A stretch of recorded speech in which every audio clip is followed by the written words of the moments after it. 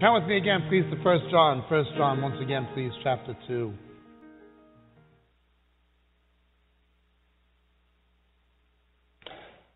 I'd like to point out that many of my closest friends, people who I esteem greatly in the Lord, people who I've learned things from, and I'm including Dave Hunt, Arnold Fruchtenbaum, I'm including certainly David Hawking, people like Tim LaHaye, many people who I generally like and broadly agree with, would disagree with me and some other people on one point. I'm of the view personally, and if you take a different view, I have no problem with that, but my personal understanding of Scripture, and I'm quite sure it's correct, but others would vociferously disagree, is that the rapture and resurrection will not happen until the faithful Christians know who the Antichrist is. Now, to me, it is not a fundamental of the faith. It doesn't make you a heretic if you do or don't believe it. It's not essential to salvation, but I'm absolutely convinced this is the case. We are told directly in 2 Thessalonians, the episynagoge will not come until the apostasia comes and the man of lawlessness is revealed. You'd have to engage in reductio ad absurdum argumentation to get around what it plainly says in Greek and in English. But again, I have friends who disagree. Also, the idea of the number of the beast, that he who has wisdom count the number of the beast. Jesus is our wisdom. If we're not here, who's going to count it? That is my view. I know some are wondering, I only mentioned it in passing. Look at 1 John, please, again, chapter 2. Verse 22. Who is the liar but the one who denies that Jesus is the Messiah? This is the Antichrist, the one who denies the Father and Son. Whoever denies the Son does not have the Father. The one who confesses the Son has the Father also. Any religion that denies the triunity of the Godhead. Now, I don't care about the word Trinity. I don't care if somebody uses it or doesn't use it. But we had somebody here last night from a oneness church. This oneness heresy is an ancient heresy called Sabellianism. The Father's Jesus, Jesus is Jesus, and the Holy Spirit is Jesus. When Jesus appeared at the death of Stephen, when Stephen was being martyred, Stephen looked into heaven and he beheld Jesus at the right hand of the Father. Did he see one or did he see two? Well, I've actually heard one of the oneness people say, this is actually true. If somebody was throwing rocks at you when you were getting hit in the head, you'd be seeing double as well.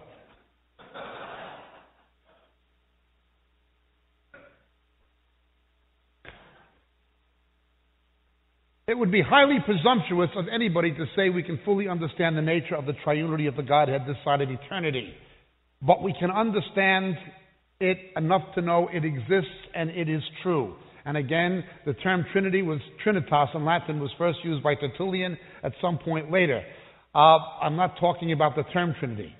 Or even the Athanasian Creed, that was later, people trying to defend the Trinity, those who were denying it. The word Trinity, I don't care anything about it. But God does reveal himself as one God in three persons. We can only understand this up to a certain point. But if people deny it, look out, the spirit of Antichrist is at work. It's the Father and the Son, they are different. Now, how do we understand it? Well, to begin with, we are Imago Dei beings, Imago Dei beings. God said, let us, plural, make man in our image and our likeness. Okay, who's he talking to? He imparted certain aspects of his divine natures to males and certain to females. Okay? That between the two, they would reproduce his image and likeness. When they asked Jesus the greatest commandment, Jesus said, Shema Israel Adonai Eloheinu Adonai Achad Baruch Shem Kvodo U'Malchuto Le'olam Va'ed V'achavtecha et Adonai Elohecha M'kol levavecha Kol nafshecha U'v'makol modecha. Hear, O Israel, the Lord our God is oneness, Achad, a plural oneness. Not Yachid, not the number one, but a oneness, a plural oneness. It is the same thing you have in Psalm 133. Hine matov u'manayim shevet achim gam yachad. How good and pleasant it is when brothers dwell together in oneness, unity. It is the plural oneness, a compound oneness. Now this word one, Achad, oneness, is the same word used for not only the divine nature, God is oneness, but Adam and Eve shall become Achad. The Hebrew idiom for consummating a marriage that you see in the Old Testament, like with Ruth and this, is niknas ba, And he went into her, and the Lord allowed her to conceive. And he went into her, and the Lord allowed her to conceive. One person goes inside of another person, and a third person is procreated. It is 1 in 3, it is 3 in 1. Okay? Marital romance, marital human reproduction in holy matrimony reflects the Trinity. One inside of another. Well, then the Lord allows it to conceive. Well, is it 1 in 3 or is it 3 in 1? Well, metabolically, a fetus is dependent on its mother. It's dependent. You know, you can get sepsis. The mother gets sick. The fetus is going to get sick. Something goes wrong with the fetus. It can affect the mother's health. Well, it's 1, but it's 2, but it's 1. That reflects something about the Godhead, a dim view. The other is being Imago Dei beings made in God's image and likeness. We have a body, a soul, and a spirit. The reason we have a body and a soul and a spirit is because it reflects our Maker. Who knows the mind of the Father? The soul corresponds to the Father. The Holy Spirit obviously corresponds to our spirit. We have a spirit because God does. And of course, the Word became flesh. Body corresponds to Jesus. We have a body, a soul, and a spirit because somehow that reflects our Maker. Okay? Now, suppose you were really tired, long day at work, stuck in a traffic jam, you're really tired. You just want to go to sleep. And all of a sudden, the Lord puts an unsaved person in front of you who's open to the gospel, and you have an opportunity to witness to somebody who's really open. Well, your body wants to go to sleep. Your spirit wants you to share Jesus with that person. Your body has one will, your spirit has another. Okay? In the divine nature, there's no disparity in the will. You understand? The Father, the Son, and the Spirit, they do not have that kind of fragmentation in their will. Their will is one. Okay? Their will is one. There's a perfect harmony in their will. But the fact that we have these three components, that can be the same person but different people. When you die, you give up the ghost. There's the corpse, but you're still conscious in eternity. But there's the corpse. Well, okay. These things teach about our Maker. We are made in God's image and likeness. We are triune, we are tripartite because our Maker is. Any cult like Jehovah's Witnesses, any so-called church, including the United Pentecostals, who deny the triunity of the Godhead, keep away. It is spirit of Antichrist. We must understand the Father-Son relationship. If that is denied, you're dealing with the spirit of Antichrist. Now let's understand this even further. David rightly pointed out there's a quotation from a surah in the Quran on the Dome of the Rock on the Temple Mount. God has no son, Allah is not begotten, neither does he beget. Islam is an antichrist religion in every sense of the word. One, Jesus is the Logos. He's the Word of God incarnate. It has what Jude's epistle calls a pseudo-logon, another word of God, a false word of God, the Quran. Secondly, it says that Muhammad was greater than Christ, in place of Christ, Antichrist. And, of course, it denies the father-son relationship. God has no son. Islam is an antichrist religion. However, let's get more basic than this. The Judaism you see today is called Talmudic Judaism, Rabbinic Judaism. The Jewish religion as it exists now is not the Jewish religion of Moses and the Hebrew prophets. It is not the Judaism of the Torah. There is no temple, there is no ritual sacrifice, there is no Levitical priesthood, there is no high priest. Biblical Judaism has not existed since 70 A.D. The Messiah would come and die before the second temple would be destroyed.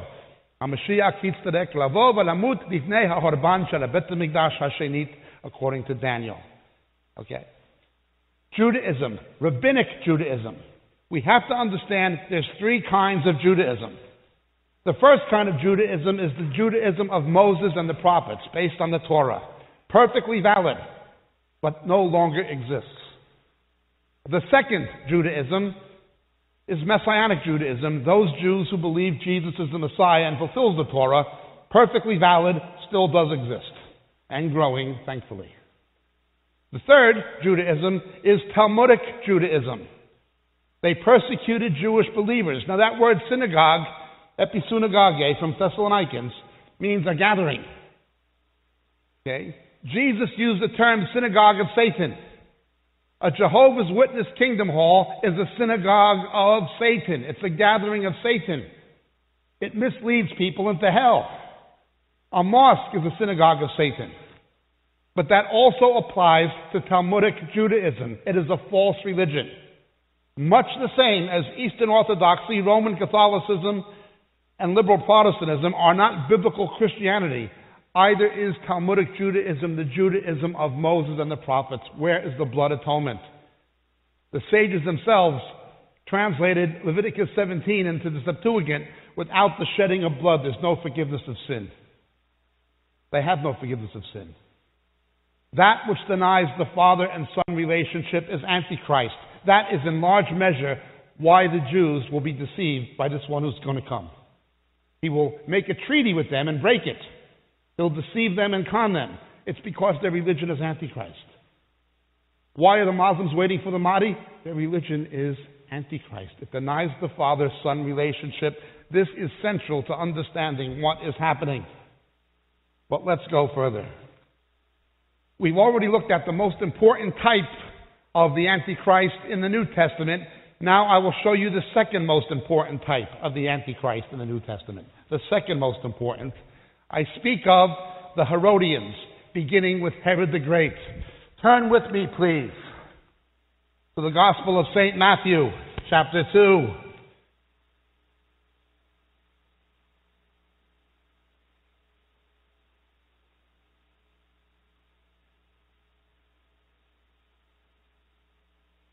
Verses 7 and 8, Herod secretly called the Magi and ascertained from them the time the star appeared. He went to Bethlehem and said, "Go and make careful search for the child. When you found him, come to me, that I too may come and worship him." Now we know what he does. He goes and kills the male babies. Turn with me, please, to the Gospel of St. Luke, Luke's nativity narrative, chapter 2. It came about in those days that a decree went out from Caesar Augustus, that a census be taken of all the inhabited earth. This was the first census taken while Quirinius was the governor of Syria, and all were proceeding to register for the census, everyone to his own city. When Jesus came the first time, Israel was somehow under the control of a Roman Empire. It was a protectorate, but effectively controlled. A Roman general named Pompey came and made a deal with the Jews, persuading them he could protect them. He enters the Holy of Holies in the temple. Whenever somebody other than the high priest on the Day of Atonement enters the Holy of Holies, it's a picture of the Antichrist. You understand? Only the high priest on the Day of Atonement, a shadow of Christ, could enter the Holy of Holies, the Kodesh Kodeshim, the Sanctum Sanctorum. Whenever you see somebody going into the Holy of Holies in the temple, other than the high priest, foreshadowing Christ, it's a picture of the Antichrist. The Roman general Pompey did that. The same thing is going to happen. There'll be a resurrected Roman Empire. The EU is the embryo of it. And a false peace that will be broken. You betrayed us. Well, what do you expect? Now what happens? Notice Caesar Augustus orders a census. The Romans had deified certain of their emperors posthumously after they were dead. Caesar Augustus, whose name was Octavius, was the first emperor who was deified while he was alive. The Roman Senate deified him. So you have a man who was legally proclaimed to be God, ordering a census. Everybody was assigned a number. They didn't literally chisel the number on them, but they assigned a number to every head. That's what the Romans did. The word capital, caput, comes from the same in Latin, the Roman language, was head. So you had a resurrected Roman Empire that had some kind of economic dominion of what was then the known world, and a numbering of all the people was ordered. You understand? So when Jesus came the first time, you had this numbering of the people. It'll happen again. The deified emperors foreshadow the Antichrist when he comes the second time. The same as what happened in his first time happens the second time. Now we have tapes explaining this, a Jewish understanding of the Nativity. But I'm dealing with only the Antichrist aspect. But then you have to understand how this came about. You had a mongrel Jew, Herod the Great. They didn't call him the Great because he was a great guy. He was a pretty lousy guy. He did some terrible things. Killed his own sons. Paranoid, xenophobe, all sorts. He was actually a Jew of Nabatean descent. People who were like Moabites and that, who were converted in the Hasmonean period. But he was a Jew for a religion of convenience, political convenience. He was a Roman surrogate. Culturally and politically, he was a Roman. Now what he did was, he took the temple, the second temple, Zerubbabel's temple, and he built a retaining wall around it, of which the western wall is still there, the Wailing Wall. Filled it in. To this day, it's the biggest man-made plateau in the world to this day. And he took Greco-Roman architecture, combining that with Ezekiel's vision of the millennial temple. And he expanded the second temple. The Antichrist will do the same thing. He will counterfeit the millennium. You understand? He will attempt to counterfeit the millennial reign of Christ. Once he gets power, then he shows his true colors. But at first, he seems like a good guy. Now, when you understand this, you understand the dangers of the incipient dominion theology, kingdom now theology. People like Rick Godwin in America, now caught in a financial scandal. Or the people who went to dominionism, the vineyard people, this kind of stuff, kingdom now. We're going to conquer the whole world for Christ before he comes set up his kingdom. And from this, they get into this idea of Reconstructionism, that the church should take over the instruments of government and set up the millennial kingdom now, kingdom now, kingdom now. They have no idea what they are playing with. Jesus said his kingdom is not of this world. We're establishing the kingdom. Oh, the kingdom's within you. Thy kingdom come. Last thing that Jesus said, the apostles asked, is that this time you're restoring the kingdom to Israel. The kingdom is never restored to the church. Never. The only place the Bible speaks of the restoration of the kingdom is to Israel. Therefore, these people get into replacement theology. There is something much more sinister to replacement theology than replacement theology. Look out for these guys like John Piper. I'm telling you, they're off the wall. Watch out for hyper-Calvinists who get into replacement theology, especially the ones who get into dominion theology. Watch out for people, the hyper-charismatics who get into the kingdom now stuff. Again, they're being set up for a delusion. It's not like this. Herod was a Jew by religion, for religion of convenience, in league with the Romans. It may be this will happen again.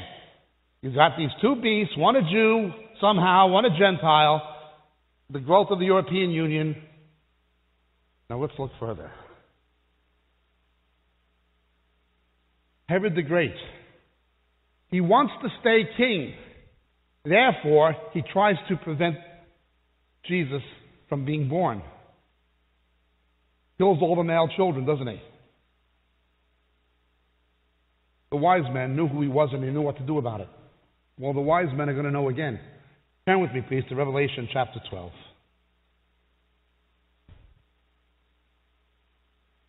A great sign appeared in heaven, a woman clothed with the sun and the moon under her feet, and on her head a crown of 12 stars. This goes back to Joseph's vision in the book of Genesis, chapter 24. She was with child and cried out, being in labor and in pain to give birth. And another sign appeared in heaven, and behold, a great red dragon, having 7 heads and 10 horns, and on his head were 7 diadems. His tail swept away a third of the stars of heaven and threw them to the earth. Obviously, it's generally believed a third of the angels followed Satan and became demons, but there'll be a massive backsliding at the end. God told Abraham his descendants would be like the stars of heaven, and a third of them were swept down in one fell swoop. She gave birth to a male son who's to rule the nations with a rod of iron. He's going to get the power of the baby. Well, the dragon goes crazy. Verse 7, there was war in heaven, Michael and his angels waging war with the dragon. Both Daniel and Revelation show us the conflicts in the Middle East strategically are simply reflections of the conflict in the Middle East spiritually. Daniel saw the battle between Michael and the prince of Persia, the principality of Persia. Daniel makes it clear in chapter 10 and chapter 12 that the final conflict in the Middle East will involve Iran. It says it directly. There's more to Ahmadinejad than Ahmadinejad. It's the principalities that Daniel saw. What you see with this Ahmadinejad and these fundamentalist Shia Muslims in Iran and groups like Hamas, this is very much what Daniel saw. It is the prince of Persia. It's the principality. Now, some people call these things territorial spirits. The biblical term is principality, translated from the Greek arche. There are such things as territorial spirits, but that's not what the Bible calls them. The term is principality. Remember, at Gennesaret, the demon said to Jesus, don't send us out of the region. Okay? There are demonic powers over these nations. Now, this is a whole other subject. I only mentioned it in passing, but let's continue with Revelation.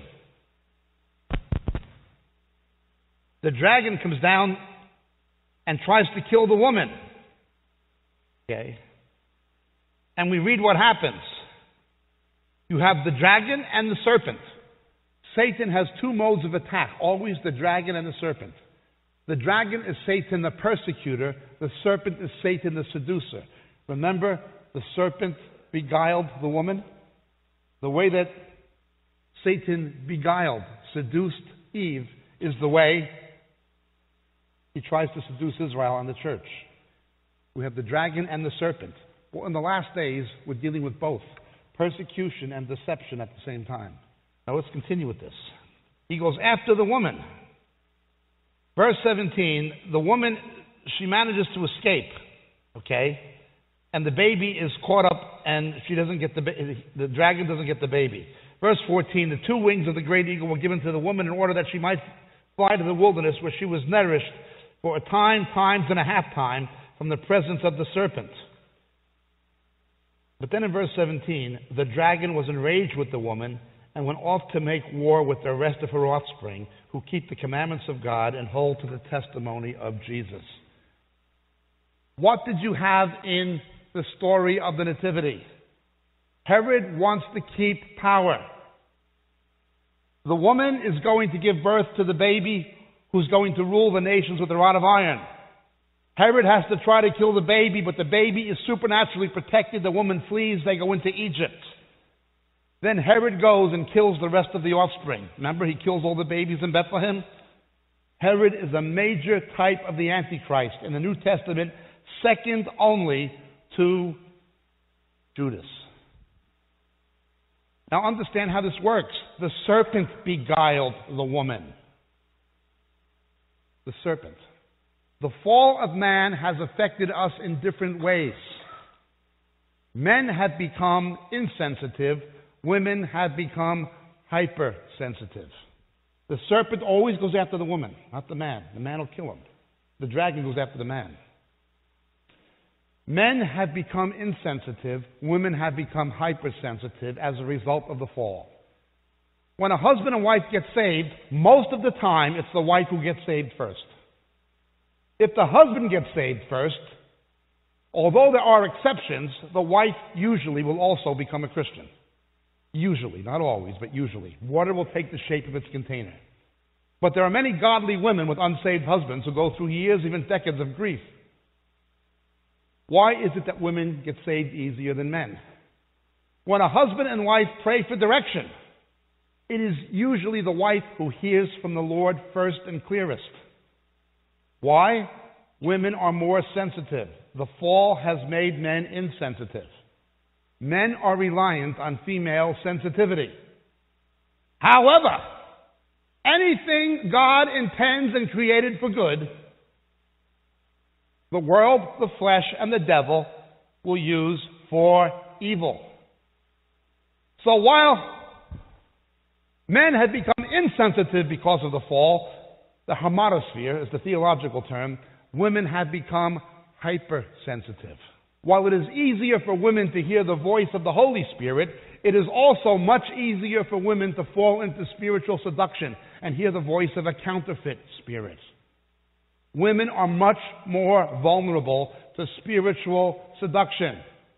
Men are reliant on female sensitivity. Women are reliant on male protection. Paul talks about those who prey on widows and they prey on weak women, captivate them. They get sucked in. It's something in the nature of women. The fall has affected men one way, it's affected women in the other. Men are reliant on female sensitivity, women are reliant on male protection. Understand this thing with the woman now. This is a big deal. The earring lady with the facelifts. I saw her on a DVD in Australia several months ago, and this is what she said.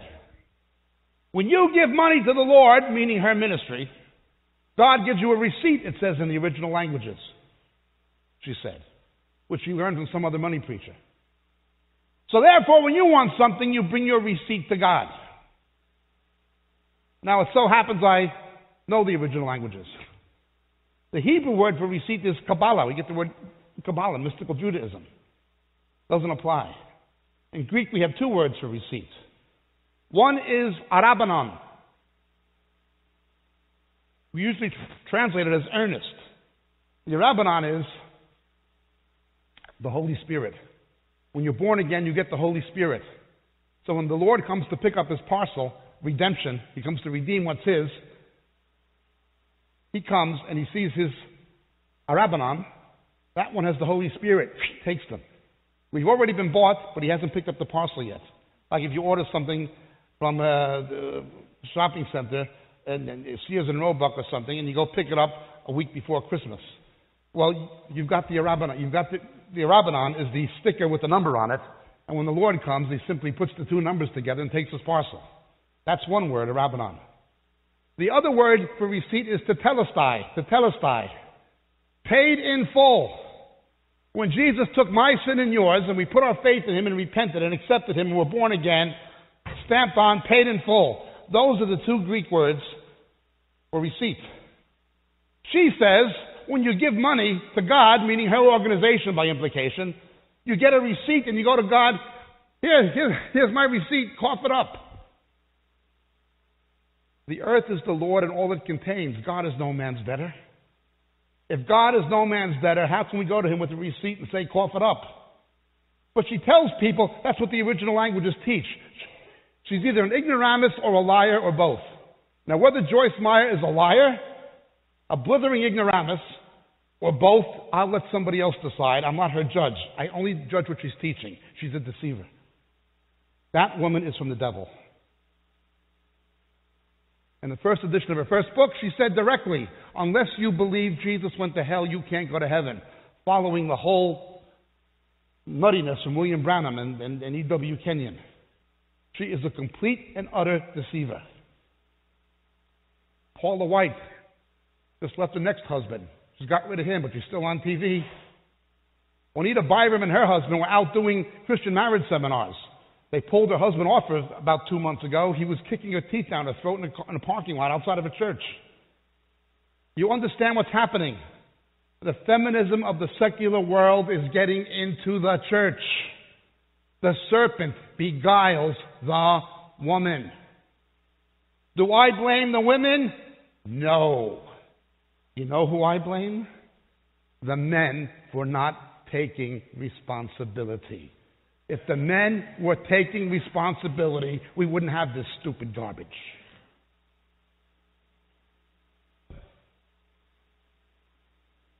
You understand? The serpent goes after the woman in the last days. The same as he did in the garden, it happens again. It's happening. He's working through these women. They're teaching fundamental error, heresy. Look at their own lives. But let's continue with these Herodians. Herod dies as one of his sons who didn't get around to killing comes to power. Turn with me to the book of Acts, please, chapter 12. Riots are taking place because of Paul and because of Peter. But at Caesarea, verse 20, we read, "Now he was very angry with the people of Tyre and Sidon, and with one accord they came to him, having won over Blastus, the king's chamberlain. They were asking for peace because their country was fed by the king's country. And on an appointed day, Herod, having put on his royal apparel, took his seat on the rostrum and began delivering an address to them. And the people kept crying out, 'The voice of a God, not of a man.' And immediately an angel of the Lord struck him because he did not give God the glory, and he was eaten by worms and died." Notice why they deified him and proclaimed him to be a god. Because he fed the king's country. The Antichrist will attempt to get control of the world's food supply. Nobody can buy or sell without the number of the beast. He comes out all decked out in his royal robes and delivers a fiery address. The voice of a god! He allows people to deify him.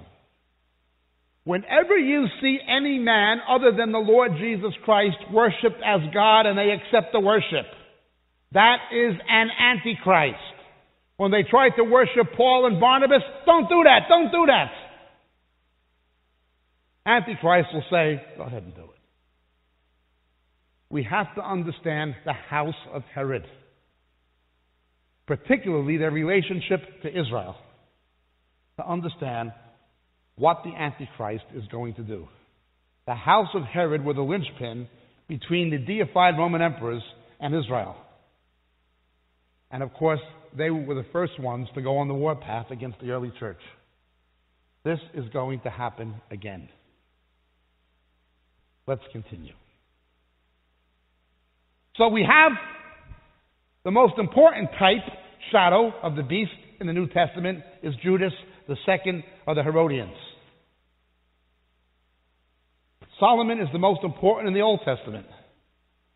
Let us look at the one who is most important intertestamentally. That 400 plus year period between Malachi and John the Baptist. Turn with me, please, to Daniel chapter 11. Verse 21, after one is shattered in verse 20, in his place a despicable person will arise, on whom the honor of kingship has not been conferred, but he will come in a time of tranquility and seize the kingdom by intrigue. And the overflowing forces will be flooded away before him and shattered, and also the prince of the covenant. And after an alliance is made with him, he will practice deception. He will go up and gain power with a small force of people. In a time of tranquility, he will enter the richest areas of the realm and will accomplish what his fathers never did, nor his ancestors. He will distribute plunder, booty, and possessions among them. And he will devise his schemes against strongholds, but only for a time. He will stir up strength and courage against the king of the south with a large army, so the king of the south will mobilize an extremely large army and mighty army for war, but he will not stand, for schemes will be devised against him. And those who eat his choice food will destroy him. His army will overthrow, but will fall down slain. As for both kings, their hearts will be intent on evil. They'll speak lies to each other at the same table, but will not succeed, for the end is still to come at the appointed time. Then he will return to his land with much plunder, but his heart will be set against the holy covenant. He will take action and then return to his own land. At that appointed time, he will return and come to the south. But this last time, it will not turn out as the way it did before. For ships from Kittim, probably Cyprus, will come against him. Therefore, he will be disheartened, and he will return and become enraged at the holy covenant and take action. He will come back and show regard for those who forsake the holy covenant. And forces from him will arise, desecrate the sanctuary fortress, do away with the regular sacrifice, and will set up the abomination of desolations, the Shikutz HaMeshomem. And by smooth words he will turn to godlessness those who act wickedly towards the covenant. But the people who know their God will display strength and take action. Those who have insight among the people will give understanding to the many. Yet they will fall by sword, by flame, by captivity, by plunder for many days. Now when they fall, they will be granted a little help, and many will join with them in hypocrisy. And some of those who have insight will fall, in order to refine and purge and make them pure until the time of the end, because it's still to come at the appointed time.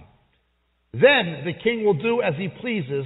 He will exalt and magnify himself above every god, and will speak monstrous things against the God of gods. He will prosper until the indignation is finished, for that which is decreed will be done. And he will show no regard for the God of his fathers, or the desire of women, etc., etc. Up to verse 36, we have a partial historical fulfillment in Antiochus Epiphanes. He only went up to verse 36. From verse 36 onward, the rest of it has never happened. Antichrist will come in the character of Antiochus. He will do the same kind of things Antiochus did, but then he will go on from verse 36 and do the rest of it, including an abomination of desolation. What Antiochus did was he took a statue of the Greek god Zeus. Zeus was a corruption of the Greek theos. Greek word for God is theos. Zeus was a corruption of it, who they identified with the planet Jupiter. And giving the statue of Zeus his own features, he puts it in the temple. And he slaughters a pig, an unkosher animal, on the altar, defiling the temple. This is the abomination of desolations. Hashikutz hameshomem. It's Aramaic, not Hebrew. Now, in the Olivet Discourse, Jesus said, when you see the abomination spoken of by Daniel, let the reader understand. Notice that Jesus took something that already happened and said it's going to happen again. On what basis can we say, how do you know it cuts off and then it goes on? Because Jesus said so. It has to happen again. But we know from the historical record and the biblical record, no other such thing happened after verse 36. From verse 36 on, it must take place. Up to verse 36, it's going to happen again. But then the Antichrist is going to go all the way. Antiochus could only go so far. Types of the Antichrist can only go so far. They do some of what he's going to do, and they foreshadow him. They prefigure him. But only he's going to go all the way. Same as with Jesus. Isaac was sacrificed, his father gave him up to be sacrificed, and in fig he was resurrected, and Moses gave a covenant. The types, the shadows of Jesus, did some of what Jesus did. But then Jesus comes in their character, does what they did, and goes beyond it and does the whole bit. What's true for Christ is true for the Antichrist. You understand? Satan always tries to counterfeit. Well, how do you understand the counterfeit? You understand the original. If you understand how the types of Christ teach about Christ from the Old Testament, you'll understand how the types of the Antichrist teach about the Antichrist. Okay? Now let's go further with this. Something happened. First of all, you had a change in geopolitical conflict. It went to a north-south scenario. The kings of the north, the kings of the south. Before the Iron Curtain came down, the focus of geopolitical conflict in the world began to shift. Not between the capitalistic West and the communistic East, but between the northern and southern hemispheres. Between the developed world and the developing world. Okay? The first North-South war was the Falklands. The second was the first war in the Gulf. This is the next one in Iraq. The focus of geopolitical conflict went from east-west to north-south. This is the issue now. This is happening again. Same kind of thing. Same kind of thing. The Mexicans are afraid of illegal immigration from Guatemala. You know that? They really are. People in America don't realize that. It's a big deal down there in southern Mexico. Well, people in Texas are afraid of immigration from Mexico. People in Australia are afraid of Indonesia, even though Australia is south of Indonesia, it's still a northern developed economy. All over the world it's the same. But it will be particularly the same in the Mediterranean basin. Islamic North Africa and the Middle East invading Europe, that becomes the focus. The kings of the north versus the kings of the south. Somehow, Antichrist will arise and try to sort this out. People will be so terrified, they'll be looking for anybody. When I was a little boy in New York, Nikita Khrushchev came to Manhattan during the Cuban Missile Crisis. The guy was absolutely nuts. Took off his shoe, and he began pounding it on the podium in the UN General Assembly. We will bury you. We will bury you. He apparently had a fondness for vodka. Within a matter of weeks, the Soviet Politburo, Kosygin and Suslov and so forth, and Andropov, they said, we can't have this nut with his finger on the button. During the Watergate crisis, if you read the book, The Final Days, Nixon was stoned on tranquilizers and alcohol. Haig and Kissinger were trying to keep him under control. He was trying to exploit the political crisis in the Middle East to save his own neck politically. He called a Stage 3 nuclear alert against the Soviets. Within no time, the Republican Party establishment, people like Barry Goldwater, turned against him. Gerald Ford made him resign. You cannot have a nut with his finger on the button. The Soviets at least thought rationally. The Americans thought rationally. Islam does not think rationally. Push the button. Jihad. The only assurance of salvation in Islam is to be shahadi, to die in a jihad. India has nuclear weapons. The BJP, fundamentalist Hindus. They'll die for Hinduism, push the button. They'll be reincarnated as a Brahmin. They don't think rationally. These are not rational religions. Islam is an irrational religion.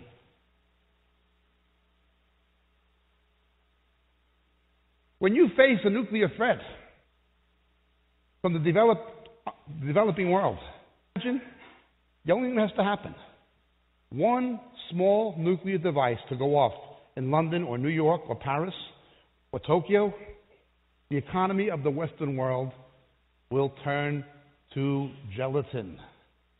They'll be so terrified they will follow anybody. One possible scenario. It doesn't have to happen, just an imminent threat of it happening. It is easy to see how somebody can come and try to sort this out. But somebody is going to come in the character of Antiochus. Now, as Daniel prophesied, something happened that happens again. You had a very rapid change of political events in the days of Daniel, or that Daniel saw. The rise and fall of a series of world empires happened very, very quickly. It transpired overnight. And in the middle of all of it, the Jews went back to their land. Everybody was terrified of Assyria. Overnight, they collapsed. Nobody could believe it. They were the ones everybody feared. They were the ones who put the 10 northern tribes into captivity and destroyed Samaria in 721 BC. The Jews were terrified of them. Everybody was. But overnight, they were gone. You have the meteoric rise of Babylon. But then, as Daniel prophesies, fallen is Babylon. Babylon's gone. Media, Persia. Then out of nowhere comes Alexander the Great, son of Philip II. And they're gone. Then Alexander, about the age of 36, dies in the edge of Baluchistan somewhere. And his empire fragments to four of his generals. Two most important, Ptolemy and Seleucus. Ptolemy getting Egypt and southern Israel. Seleucus getting Lebanon, Syria, Galilee, and so forth. Of the Seleucids comes the dynasty of Antiochus. Antiochus the first, the second, the third, and Antiochus the fourth. That is Antiochus Epiphanes, or Epimanes, as the Jews called him, the mad. He's the one who sets up the image in the temple. But he had an agenda. Those who despise the covenant. He had to seduce God's people. he began outlawing reading of the Torah. He began outlawing circumcision. And he began invading, not strategically, but culturally, imposing a very decadent Greek culture that involved everything from socially acceptable homosexuality, lesbianism, and bisexuality to violence as entertainment on the Jews. And there were Jews who collaborated and went along with it. They just went along until you couldn't stop it.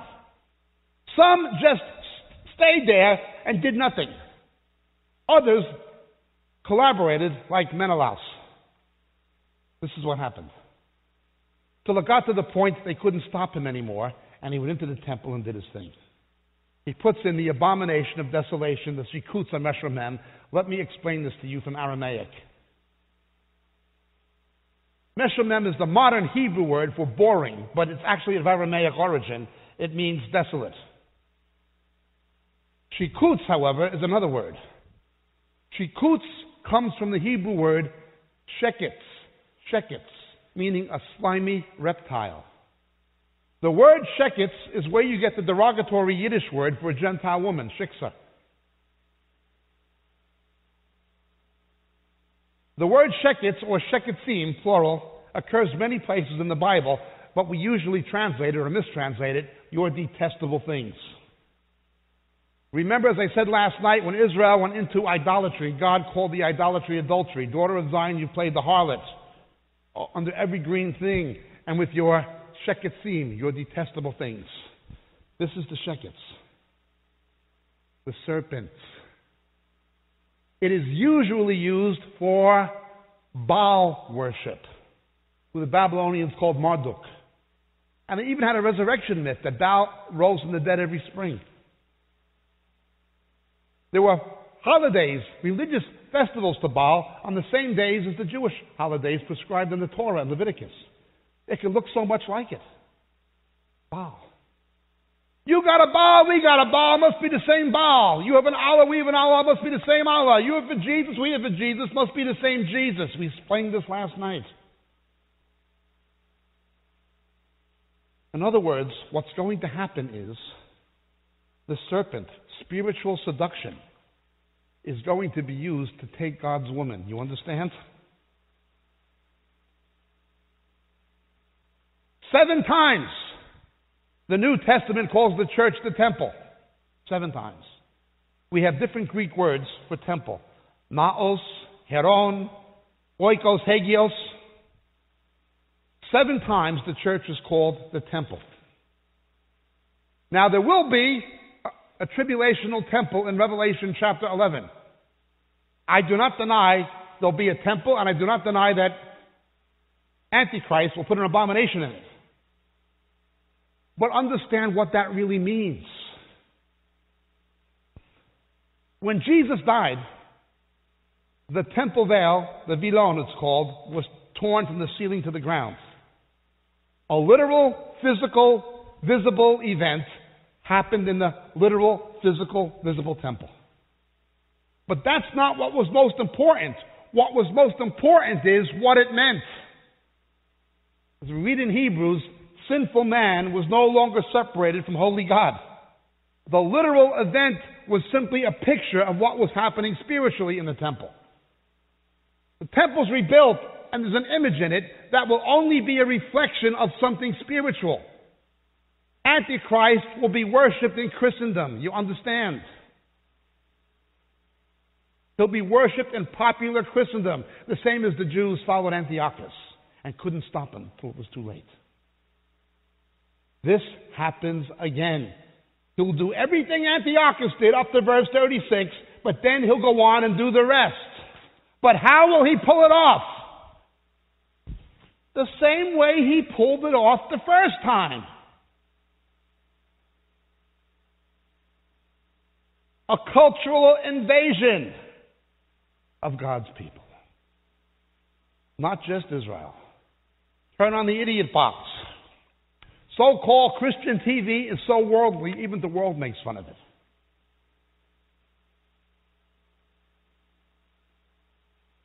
Instead of worship, we have entertainment, the worship of worship. What used to be the Christian music ministry is now the Christian music industry. Record companies in Nashville owning Christian record companies. Same with the Christian publishing industry. These things have become industries. They're like the world. They look like the world. The Greeks imposed a bisexual and homosexual and lesbian culture. What's Rick Warren's man, Brian McLaren, saying? We should declare a moratorium on debating the homosexual issue in the church. Let's ordain them. Others have done. This is the same thing that happened under Antiochus, you understand? But it happened because so many of God's people either compromised with it and did nothing and behaved like cowards and kept their mouths shut, or actually actively collaborated with it. It's happening again. The abomination's already being set up in the temple. Let's look. There were people, however, a family of priests, Maccabees, at a village called Modai, not far from Jerusalem, in an area called the Shvilah, where the prophet Micah was from. He had 5 sons, Yehuda the Maccabee and his 5 sons. 2 of the 5 were betrayed from within their own ranks. We're told many will join with them in hypocrisy. These Maccabees understood what was happening. And it says those who know their God will take action. These are the ones in verses 33 and 35.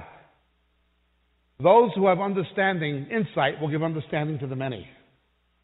Those of us who know what's going on will blow the trumpet and warn the rest of the people.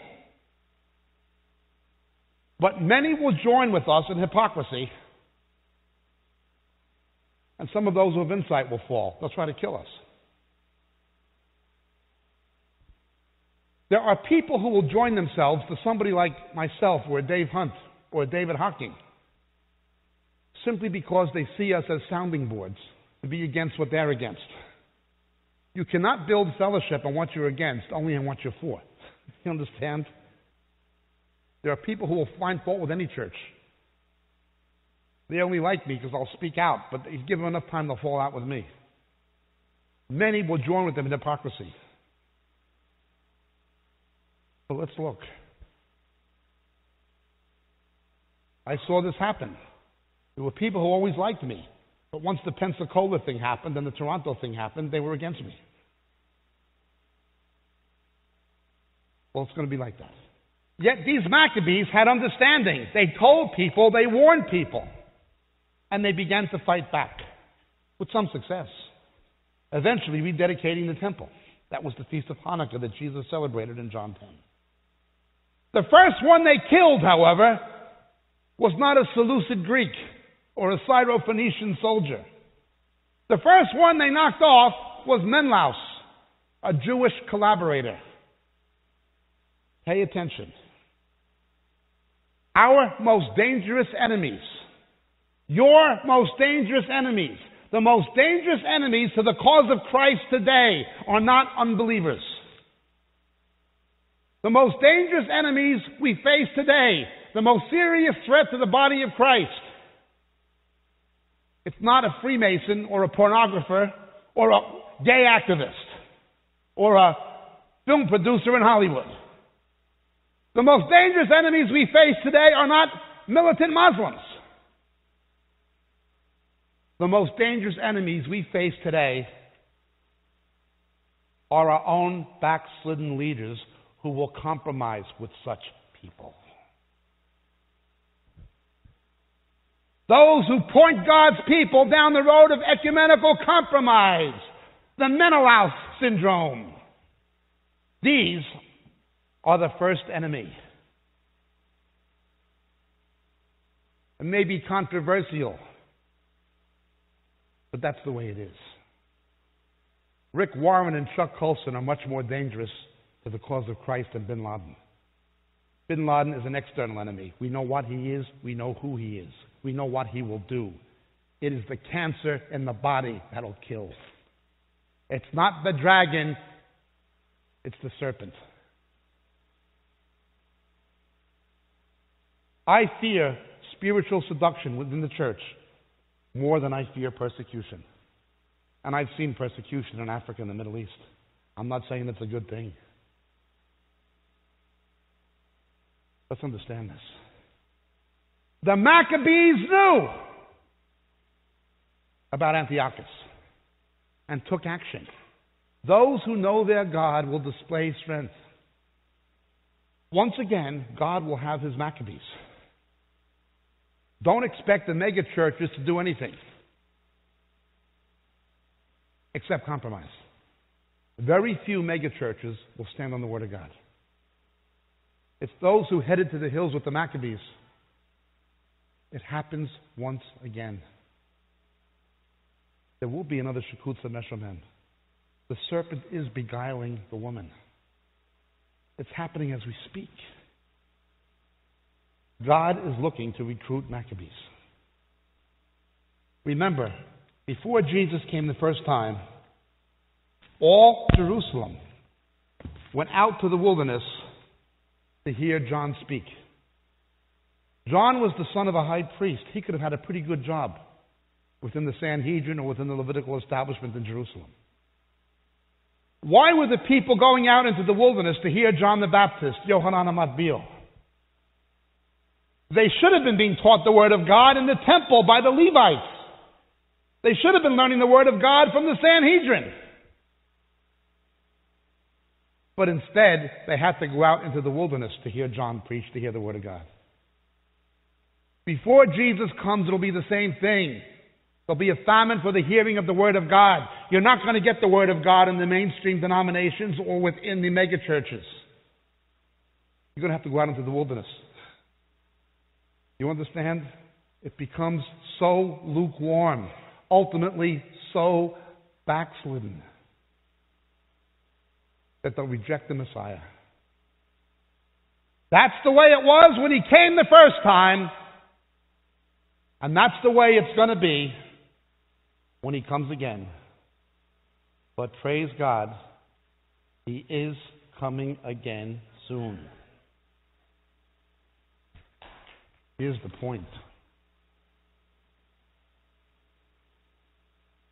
Maccabees. We need Maccabees.